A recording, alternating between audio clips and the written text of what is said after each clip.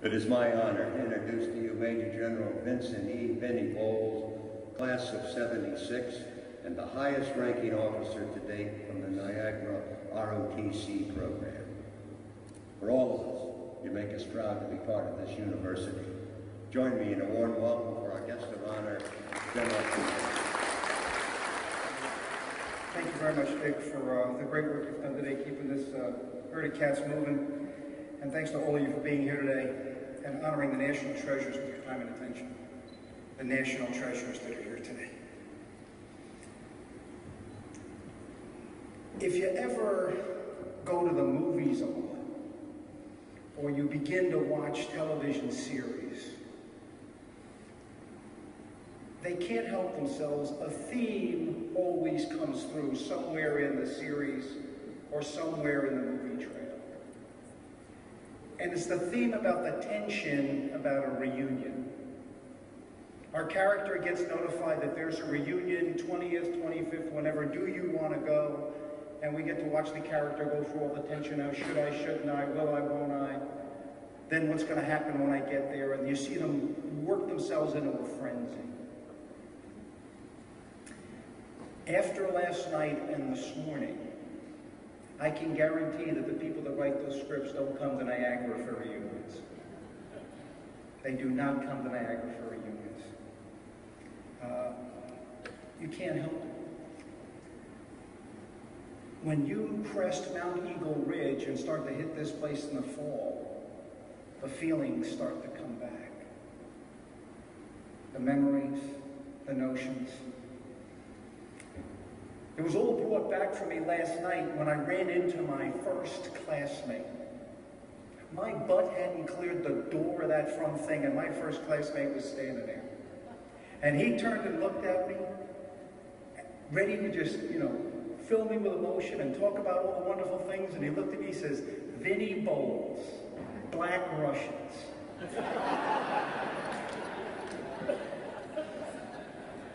And before Dick takes his foreign area officer experience and tries to recall if that's a tribe of people in the Caucasus, Dick, it isn't.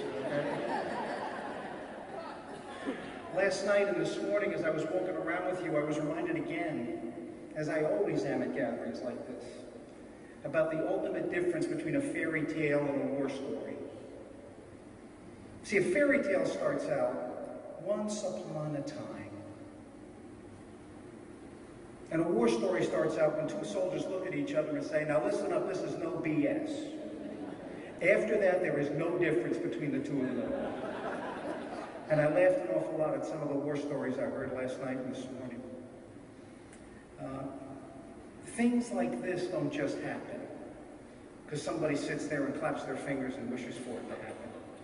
They happen because people put their hearts into it and their hands on it, and they do it all the time. A really special thank you to Father Levesque for taking the time to make time in the university. He is a busy guy on a weekend like this. And to make time for this to happen is just truly magical, just representative of how special Niagara is. I'd also want to thank Art Cardilla and the great team in the alumni office. And I want to really thank my new battle buddy, which is Jacqueline Rossi. She's the gal who you don't see here now because she's running somewhere else. But let's just give them all a great hand.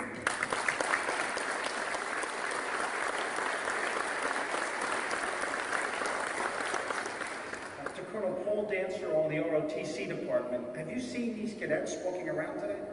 Have you seen these kids? Tell the truth. We ever look that good on a Saturday morning? I mean, Paul, well done. I mean, he's been here since June. Don't screw it up. Keep doing what you're doing. It's working fine. And he had a lot of help. I noticed Pat Seuss, Colonel retired Pat Seuss, who was instrumental in doing so many great things to the program. Doc, good to see you today. Thanks to have you. I reserve special mention for the driving force who got us all here today. Jack Mitchell, class of '51. What can I say about Jack? There I was, newly retired, about 6-8 weeks retired. My phone rings. I answer the phone and say, "Boles residence." "Boles, Mitchell here." "Yes, sir." We're going to do a Pantheon of Niagara Warriors. Yes, sir. You're in it. Yes, sir. I'm happy to be there. We're going to induct you in the ROTC Hall of Fame. I'll take care of those details. You just be there. Here's the date. Write it down. Yes, sir. I got it. He's moving me around like a PFC on payday. Then he, I've been retired like I said, a couple of months. Then he says, a little pregnant pause, he says, "Now I need to ask you something." I said, "Jack," he says, "you still fit in your uniform?" I said, "Sir, I haven't gone to seed that quickly. Okay, I'm hanging in there, all right." He said, "Well, just make sure you do, because I got a lot of these guys who say they can and then they find out they can't. So make sure."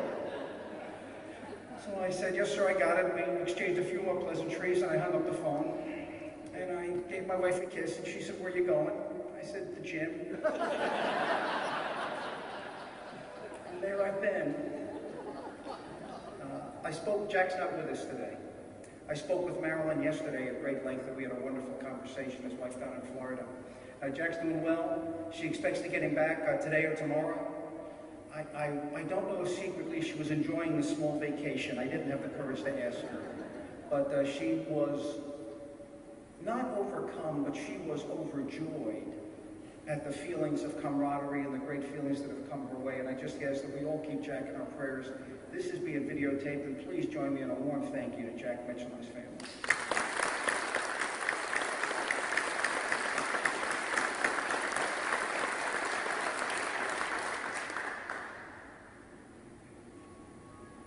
Ut omne te cognoscant.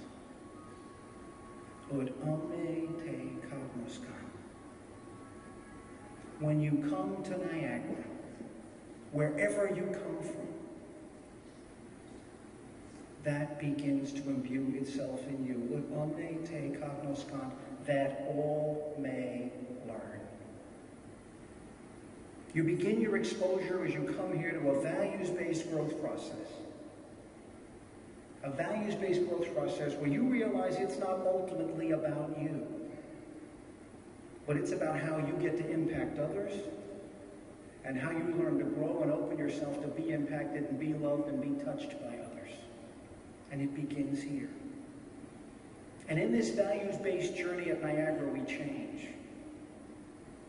And I would offer that even more importantly, we are given the strength to deal with the challenges and changes that come at us in this uncertain world. It starts here. That's the reason I believe so many of us have enjoyed and flourished in Army life. It is not hard to assimilate the values of an Army life. Loyalty, duty, respect, selfless service, honor, integrity, and personal courage. It is not hard to imbue those within yourself when you have been at this place and been from this place. It's about taking care of the national treasures entrusted to us. And we learn the meaning of taking care of each other when we come to a place like Niagara. We got the opportunity to lead and take care of the national treasures entrusted to us in some not so nice places. Korea, Vietnam, Panama, Grenada, Iraq, Afghanistan, the Horn of Africa, and so many other places. Even the beltways of Washington and the corridors of the Pentagon. Again and again and again we went. We didn't get to pick our missions. We went where we were sent. Not because it was easy, not because it was convenient, but because it was necessary and because the nation turned and looked at us and said, "We need you to do this." And we went. Some did not come back. We were truly blessed. A great many of us in that event were not alone. We were accompanied by a cast that time and time again gave an Oscar-worthy winning performance. And I'm talking about your families. Time and time again, they would look at us and give that Oscar-winning performance. "It's okay, honey. I'd love to go to Fort Polk. I hear Okinawa is nice this time of year. Vietnam's only a year. We'll live with your mother. We'll be fine. And again and again and again, they stood there for us. To our families, thank you. This is your day too. Your love, your care, your understanding, your patience when you couldn't understand what it was we were doing, enabled all of us who love this nation so much to serve this nation in the way we must. And let's please give a warm round of applause for our families.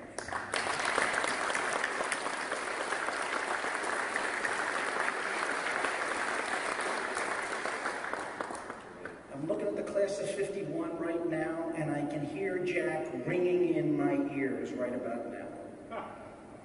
All right, General, wrap it up. You're not getting paid by the word. And so I shall. Since its beginning as an ROTC program, there's been a lot of change in the Purple Eagle Battalion.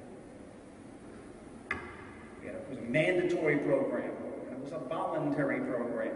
Then there were struggles in the program. Then there was a decline of the program.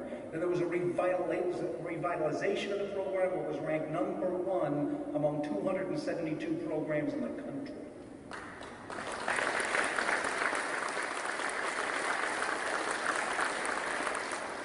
That renewal and revitalization has brought a program out that's even stronger than I've ever seen it. I share Dick's thought. I don't know if I'd get commissioned today. I don't know if I'd meet the standard to get commissioned today. I mean that as serious as it's come. And thank you for all the kind words to me, but those of you sitting in the front rows here know the drill. I didn't do this alone. I didn't do this alone. In my mind's eye right now, I can see all those teammates. I can see all those teammates taking care of me, bucking me up, picking me up when I was down, pulling me down when I was a little higher than I should have been, and again there to take care of me.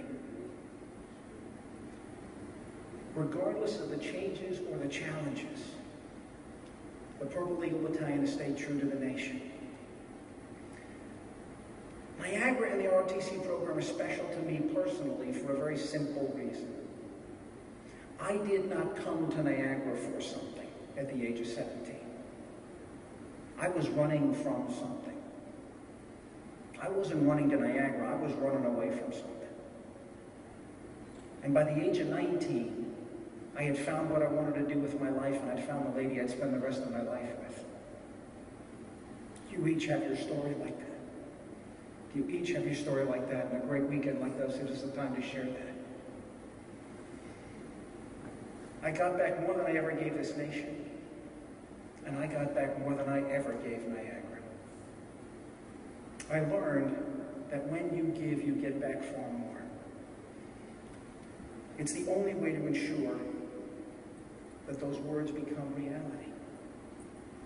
But unless they cognoscant, that all may learn, that all may grow. Now, I can't predict the future. The program's been here since the 1930s, about 80 years. I can't predict the future any more than I could have predicted what will happen in the past. But I guarantee the following. I guarantee the following. Our nation will be threatened. That nation will need an army. That army will need leaders. And this great institution will continue to provide them for this nation.